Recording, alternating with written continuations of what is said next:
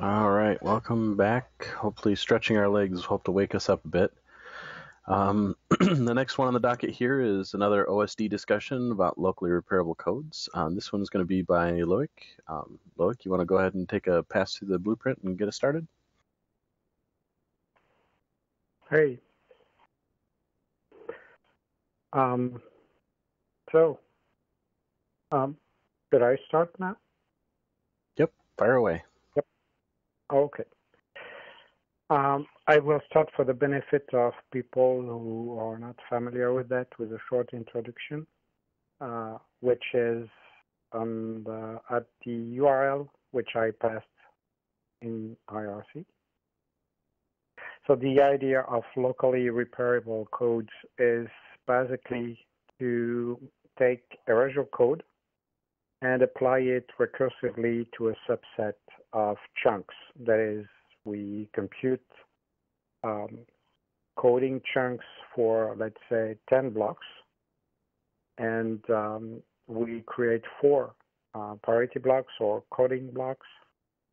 And then for each 5 blocks, we compute 1 more, which is presumably located in place. That is the same rack as the 5 other blocks.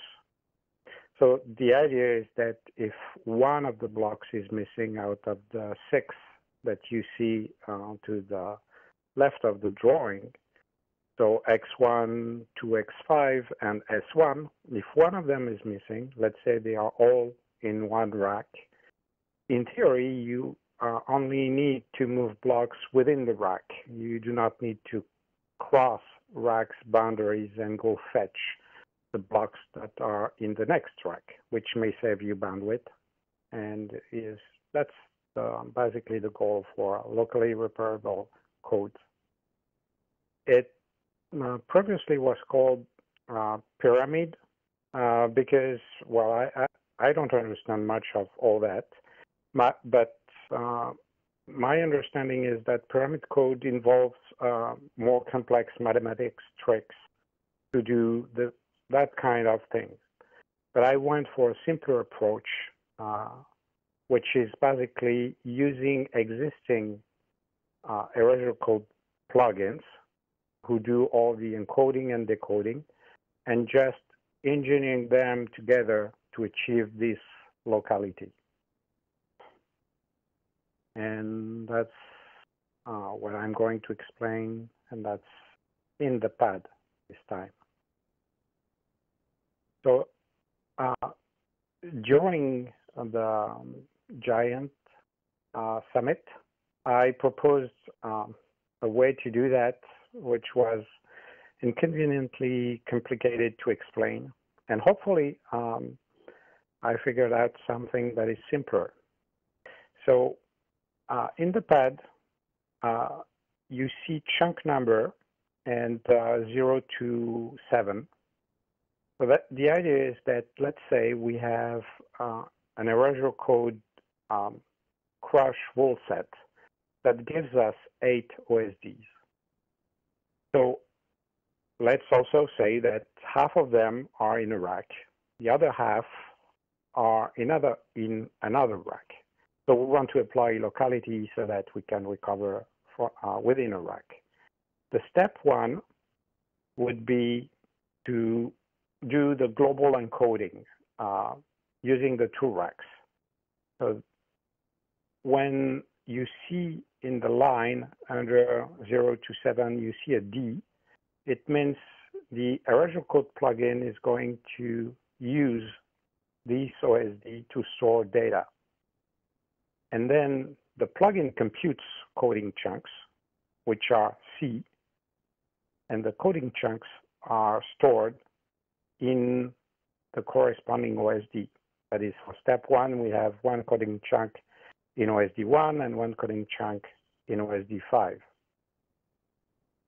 Then, once we have that, we apply step 2, which is to compute an additional coding chunk designed to live exclusively in one rack. So we assume that the OSD 0, 1, 2, 3 are in a rack. And for that, we take the content of the OSD 1, 2, 3 to be data, and we compute a coding chunk that will be stored in OSD 0. And step 3, we do the same, but in the other rack, where we take the last 3 OSDs to be data and store the coding chunk that is produced in OSD 4. Does that make sense? I like this so much more than the last set of symbols you used last time around. I like it. I'm getting excited. Great. Yes. Okay. So now, for that to happen, and I move to remapping of data chunks, which is a chapter after the references.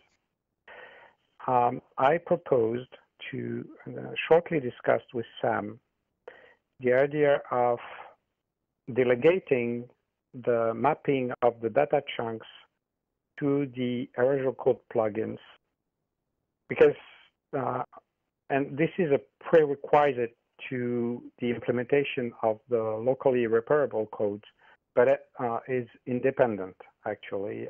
I think it can be applied to any Repairable code plugin. So at the moment, we assume that when the crash rule gives, say, 8 OSDs, the first K ones will be used to store the data chunks. But that may not be convenient if we want to do what we want to do. So let's say we decide that the code, the original code backend, is able to query the plugin and ask it, where are the data chunks? We still work under the assumption that we have systematic codes. That is, the data chunks can be concatenated together and to reconstruct the data. But only we do not require that these are the first chunks, the first OSDs provided by the crash rule set. Instead, we choose which one are going to be used. We do not go to the extent of choosing a position that is not sequential. That is, the D in the crash map that I give as an example. The first D will have the first 25% of bytes of the object, of the stripe, if you like, and then the next D will have the next 25, etc. We do not have a way to control that. The beginning of the data will go at the end and so on. It does not seem to be necessary. For that, I proposed a pull request, which is 1911, and contains a small change to the EC backend, which is just in the link after the pull request. Do you have, Sam, maybe more comments about that? You didn't like it, but we didn't get a chance to discuss it more. Oh, I think I remembered that you convinced me. Sorry? I did have an objection, but you convinced me. I had missed something. Oh, okay. I've forgotten what it was, though. Okay. Well, that was easy. I'm sorry, I'm going to ask you to repeat. Oh, I remember. It was I wanted to insist on the first N being data chunks, but you pointed out that that would be annoying when setting up the crush rules, right? Yeah. Yeah, you were right. I was wrong. I can hardly hear you. That's unfortunate. But oh no, you were right. It would be annoying to set up the crush rules to insist on the first N acting set slots being data chunks. Yeah. Okay. Okay. Cool. So the next item is the syntax there. So sorry. Yeah. No. Okay. the way it will be used by the system administrator, and that's what I lay out after a locally repairable code plugin. So it's within a profile, Erasure code profile. There would be one additional key, which is layers, that will contain the strings that I explained first, only within a JSON object. And the string that follows would be the specification of the Erasure code plugin to use. So the idea is that the LRC plugin does not actually implement anything. It relies on another plugin to do the actual encoding and decoding. By specifying an empty string, it means use whatever default you have.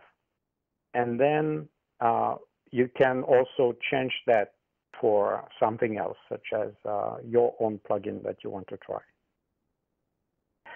And then there would be the rule set steps.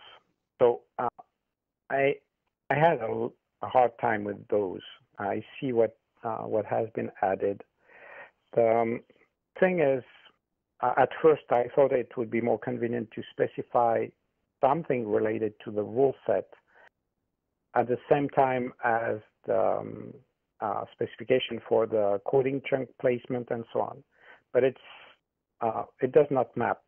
So I propose that we specify it in a separate variable. Now, I chose not to describe the rule set, but instead stick to what is strictly relevant to the layers. So the idea is to help the system administrator who want to try something that is not too far from the example that is in the documentation, just to tweak it a little. But in reality, if you want something that is advanced, you're more likely to create your own rule set from scratch and not use rule set steps to express exactly what you want with all the finesse of the syntax. But we could add take and emit and all the steps that I'm balanced. Why not? I don't know. Mm-hmm.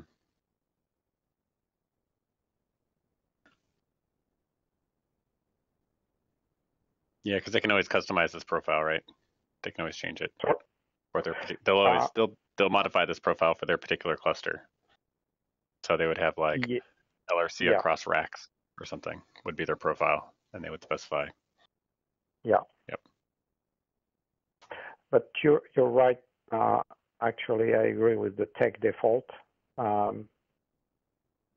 because otherwise it would be the There is another argument which is failure domain, but it's a better fit here indeed. But I don't like. Much. Yeah, I don't like this. Yeah, both is a way to say I don't like it in French. Boo.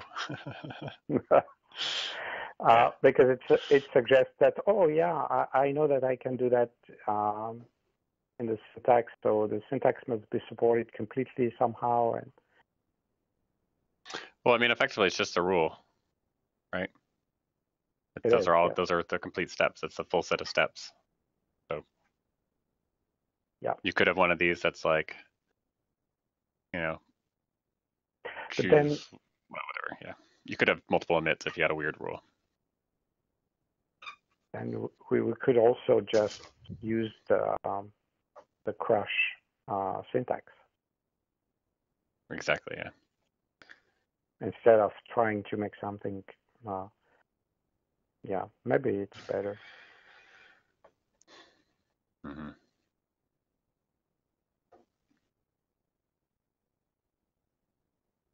Or, I mean, does it actually need to be here? Can they just not have a two-step process. Up here, they create a rule.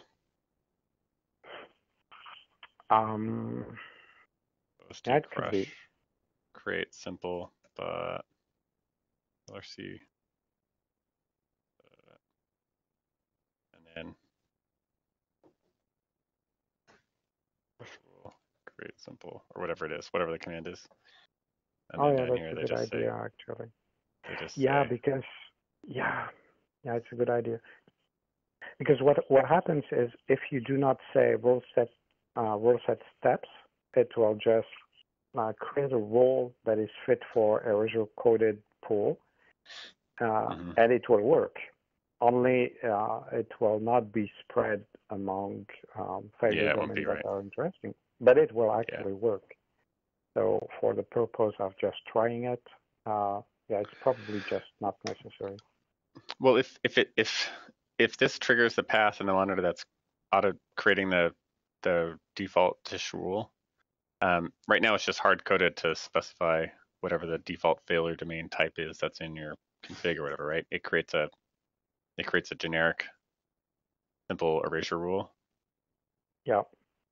Right. So we can extend that code so that the plugin, the erasure plugin, if it sees that there are multiple layers, it's like, oh, there are 3 layers. Well, actually, it needs to know how many failure domains there are. Yeah. Yeah, it's hard coded in the Erasure code plugin, not elsewhere. So yes, it will be delegated to LRC, and LRC will come up with something. Yeah. Okay. Yeah. So I mean, that we could do that, right? And we would probably just have to add a config option or something that specifies the 2 different failure domains, default failure domains. Right now, there's one config option for a failure domain. You know what I mean? The default is host. Yeah. So there'd be like a OSD crush default choose leaf type or whatever 2 or something. I don't know. Okay. Or I mean, whatever. Yeah. In the meantime, I think just doing the real set. Yeah. Okay. At least to get the implementation in, and we might need to make the create simple command something besides create simple that makes a 2-tier crush rule. So instead of create simple, it'd be like create 2-tier rule.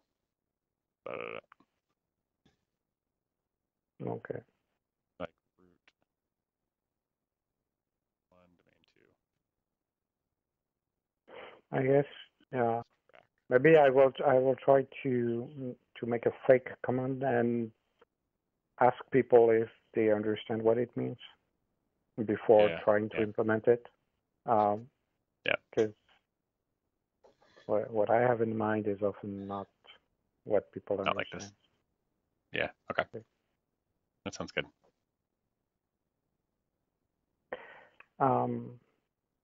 Okay. So that would be exposed to the sysadmin, then he or she would just use LRC profile and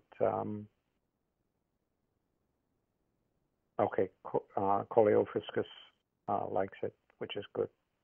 Yeah. Now I wanted to go over what happens regarding the remapping of chunks, and specifically what happens when we decode things. I think it makes sense, but sorry. Yeah. I think it makes sense, but I never actually went into detail about it with anyone. So it starts for encoding. We take the first layer, and then we take the second one, and then the last one, and we apply the encoding to the result of the previous one. Of course, the constraint here is that the sysadmin has to know that he should not come up with layers that override the result or the data, the original data. in the proposed implementation, I implemented various safeguards to prevent mistakes, but this is a little tricky.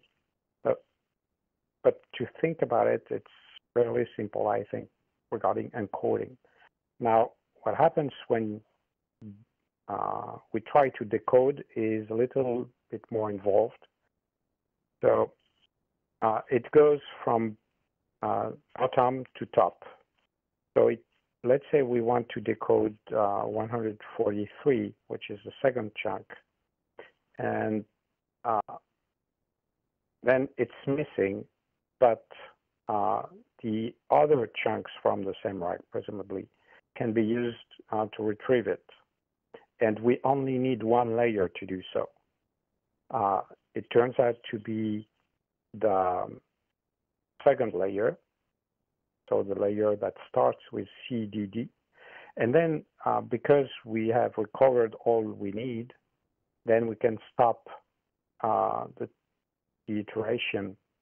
So we do not need to consider even the first layer at all, which is the goal, of course. Now, if it turns out that we miss one chunk from that can be recovered from the two independent local layers, each of them will recover the chunk. And again, iteration will stop before reaching the first layer, which is the more generic one. So that's the second case. Now, it may be the case that two chunks are missing and they are both in a local layer, which is not able to recover them, because in this case, we have local layers that can only recover one missing chunk. So in this case, there is no other way but to come to the first layer, which is the only one able to recover from the loss of two chunks. And now there is the last recoverable kind of error, is when you have three chunks missing. Two of them are in a local layer, and the third one is in a local layer. So the third one is in a local layer and can be recovered because there is only one missing. So because of this local layer, you only have two missing when you climb up the layers. And so when you reach layer one, which is able to recover two missing chunks, then you're in luck because you can do that. And the last case is when you cannot recover because you have three chunks that are missing from in a place where you cannot combine the effects of the layer together to get all the chunks back. So in that last case, if 102, 143, and 106 are missing, like the 102 is a coding chunk, we can always rebuild that one. 143 and 106 are one of the data chunks and one of the coding chunks from the first step. So we should be able to reconstruct both of those from everything from step one, right? Like by actually moving forward down the steps instead of in reverse. I heard one word out of two. It scares me because I wonder if you hear me the same or not. No, yeah, you sound fine, but you talk slower than me too. So no, so if those, so in that last case, you're missing 143 and 106, which is two chunks out of that first step where you had 4 data and 2 coding. So out of those 6, you're still only missing 2, so you should be able to rebuild by going forward, by taking, 177, 223, 285, and 207. Can't you move forward, starting from the original data, the original remaining chunks and coding chunk from step 1? Can't you rebuild 143 and 106? And then after you rebuild those two, then you can rebuild 102. I will have to assume that what you say makes sense because I cannot understand because there are Okay. too many. One word out of two is missing. That's disturbing. Okay. Maybe I should Sorry. call back or something. Sam, are you following this? Maybe if you write it I on just your found the IR. measuring. Yeah, everybody is working out. Which bit are you talking? That must be me. Let me find another phone. Sage, which bit were you talking about? I assume this is the GH locally repairable code Ethernet. Yeah, so line 75 is the question. So in these other examples of repairing, Loic is sort of working backwards with the steps, but you can also move forward. Like if you lose a coding chunk from an early step and you have the data chunks, or you have enough of that layer to recover them, like you can use any of these layers effectively to recover at any time, assuming you have enough chunks. It's not necessarily followed by the pound or hash sign.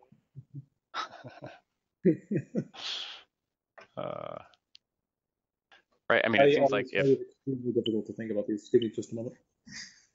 Okay.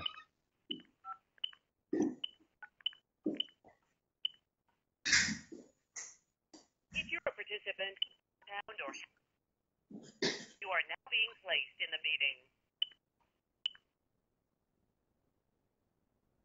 Okay, let's see.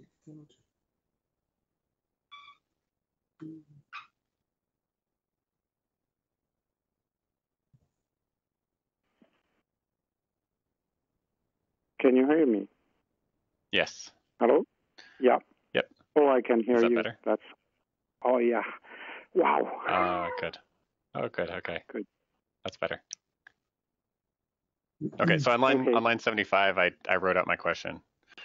I guess so. I mean, your other examples make sense, but it sounded like you were suggesting that you had to sort of work backwards through the layers in order to reconstruct everything, and it seems like it's simpler than that almost. At any point in time, you look at the chunks you have and the chunks you don't have, and you can look at every layer and you see, is this layer able to recover any missing chunks based on chunks that I have? And if so, at what cost? And then you just pick the one that's the least cost or something like that. Nice so idea. Yeah. So in this case, like in your last example, 143 and 106 are missing. But if you just look at the first step, layer 1, you're missing 2 chunks and you have 4 remaining. So you can do one recovery. In theory, you could do one recovery to build those. You can't use the other layers because you don't have enough of the pieces. Like layer 2 isn't right because you're missing 3 out of 4. But layer 1 is enough. So, Loic, I assume you're addressing specifically the algorithm currently written? Is that what's going on? Which algorithm? Sorry. Well, I agree with Sage. It does appear to be recoverable. So, is it just not recoverable if you make certain assumptions, or? It's not recoverable in the way I implemented it. Yeah. Okay. I'm not saying it's not recoverable at all. Right. Yeah. It's yeah. Okay. Yeah. So I think something along these lines. Yes. Oh yeah, because in general, the local recovery code part won't be able to recover a lot of the time. That's almost the point, actually. So if you start with the local recovery code portions, you will frequently find yourself in a situation where you can't recover, right? Mm-hmm. Yeah, but the thing is, I remember why I went this way, and because the primary goal is to avoid soliciting too many chunks. So right.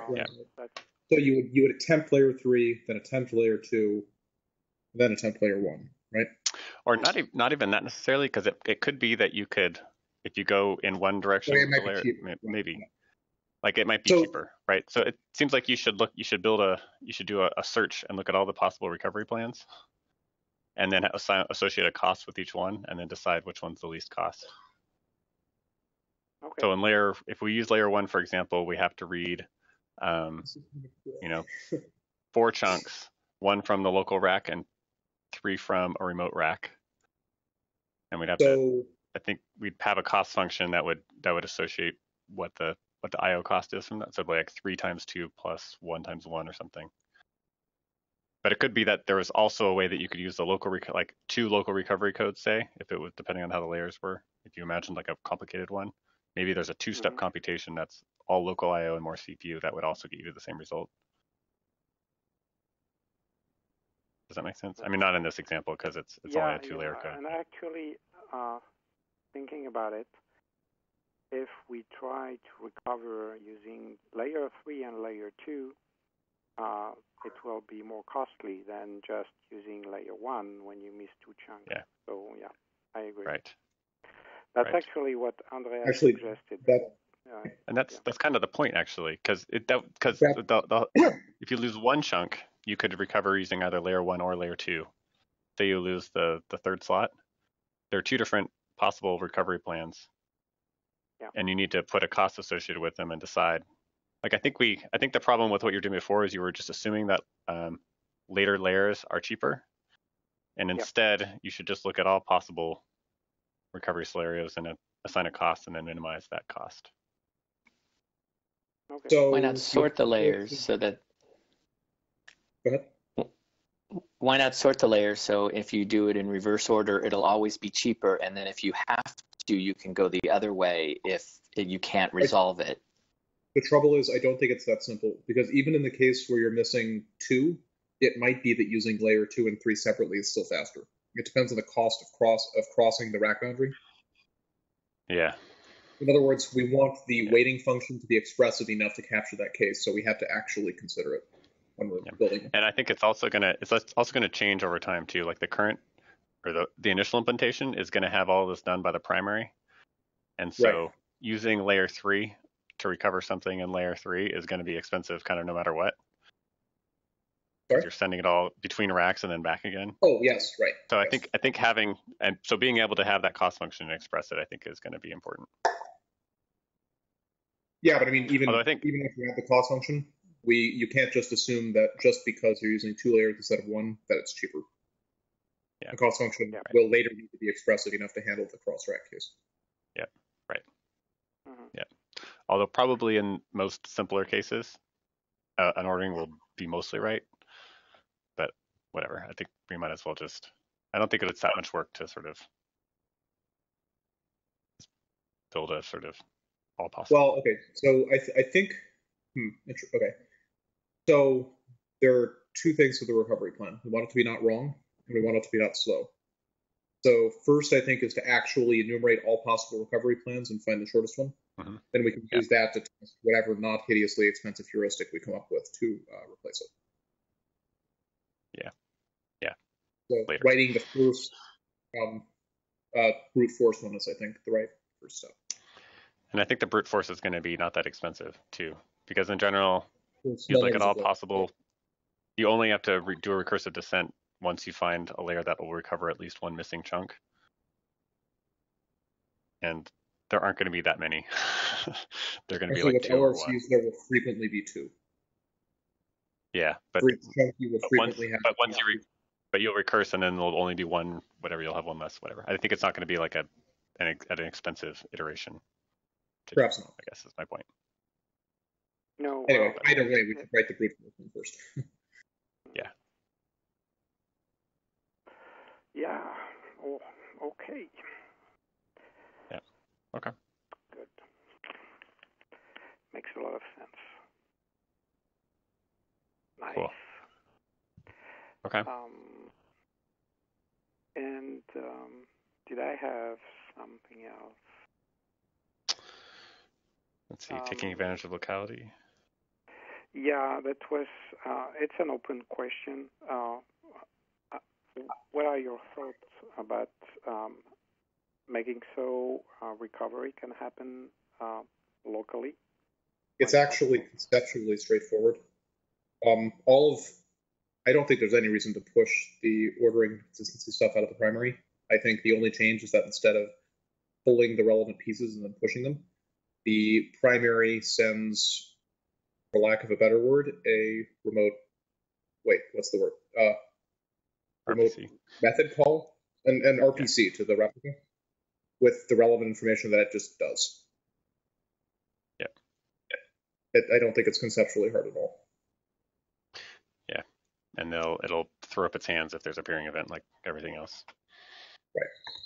Right. Yep. Okay.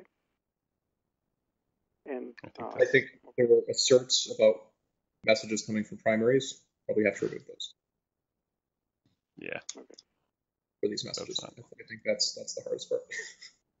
Yeah. So it doesn't need to act as some sort of subordinate primary for its portion of the stuff.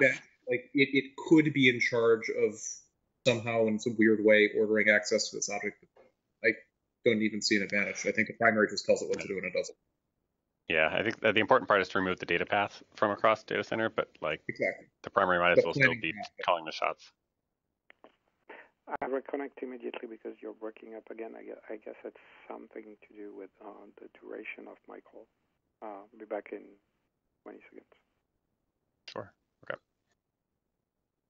Hey, Sam, you remember when we read the Facebook LRC paper, where I mean it's the same basic idea, but they used a specific choice of the matrix. That means that one of the encoding matrices, the local coding matrices, can be inferred.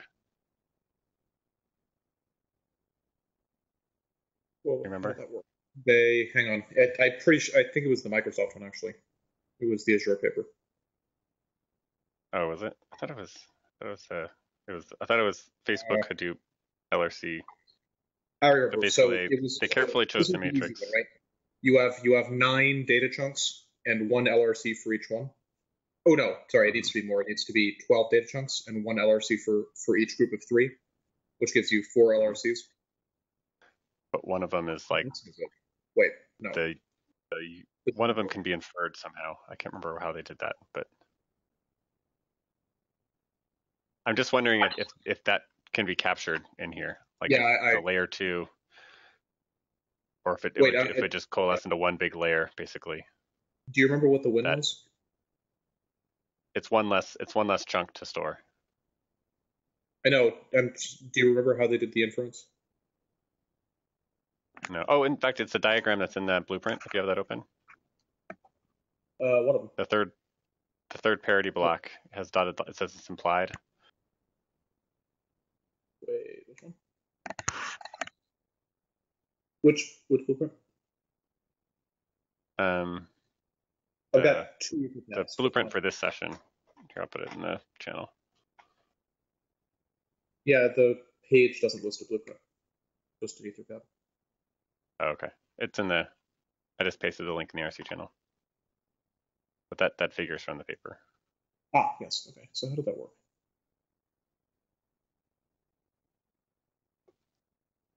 Wait.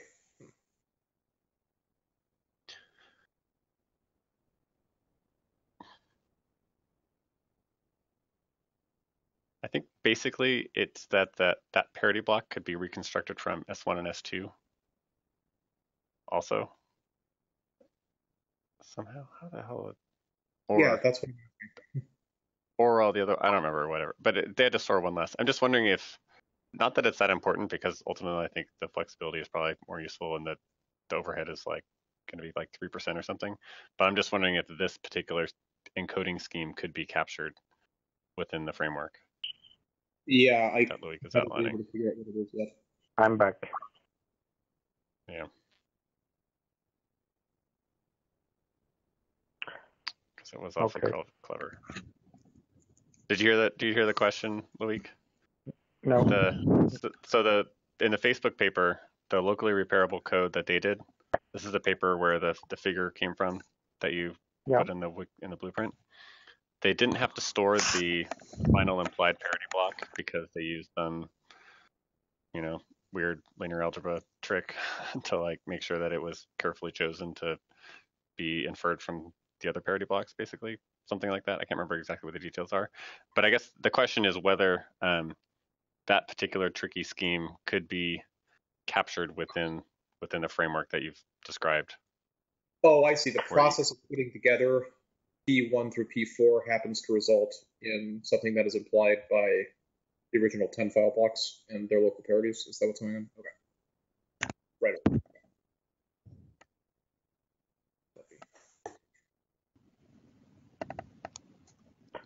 Wouldn't you just use a related level 1 and level 2? You just use algorithms in level 1 and level 2 such that you got the right answer, right? I guess. But there's like You're right, there's no way to capture it though, because you have two possible ways of generating the same parity block, and there's no way to phrase that in this language. Yeah, right. I guess that's kind of what I'm getting at. You're right. Well, I mean, actually, I guess if you think of each layer as a parity declaration, then yeah, you can't. But if you think of it as a logical dependency graph, then sure you can. You just add an additional phantom layer, and you just make sure that whatever piece of code is invoked knows what its role is. Mm-hmm. I mean, it's kind of like... I'm not sure how you pass information. Yeah.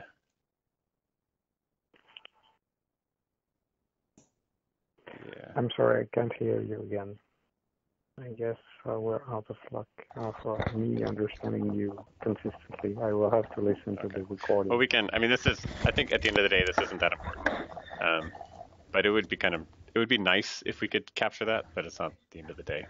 But we can. Well, actually, Louis, can you hear me? Now I can. Yeah.